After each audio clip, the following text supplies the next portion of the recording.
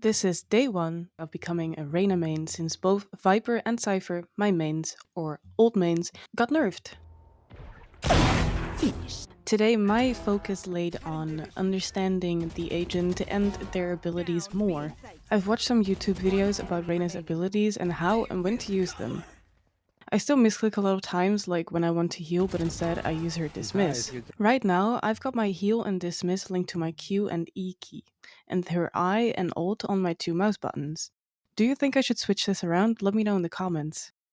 The most important information I got from the videos is that Reyna should play in off angles, since she can easily dismiss out of those sticky situations.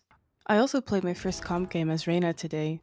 My results weren't as good as you hope they will be when playing a duelist, but I do think I played better than when I do as a sentinel or controller like Cypher or Viper. I also felt kinda toxic for insta-locking Reyna and Agent Select, but if I want to play Reyna, I have to, because if I don't, others will.